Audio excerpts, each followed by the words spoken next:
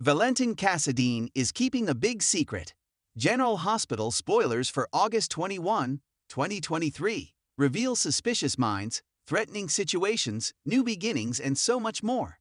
You won't want to miss a moment of this exciting new episode. Anna, Finola Hughes, knows that Valentine, James Patrick Stewart, is hiding something about his involvement with the Pikeman Group. She just doesn't know what it is yet. When she learns more info about what Valentin has or has not been up to, she becomes even more suspicious of the man she loves. Valentin doesn't even realize that Anna is semi-investigating him and thinks that whatever he told her is satisfying her curiosity for now. However, he is about to find out he might be one step behind some true detectives. Over in Pentonville, Drew, Cameron Matheson, feels threatened and knows his life there is about to get harder, even with Cyrus Renault, Jeff Kober, firmly on his side. Carly, Laura Wright, is worried about him and can't hide her fears.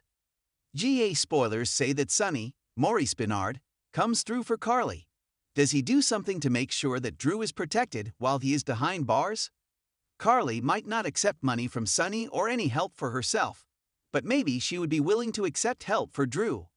Olivia, Lisa Lo Cicero, is finally realizing that Ned Wally Kurth really is not Ned anymore, and Eddie Main is his own person, separate from her husband.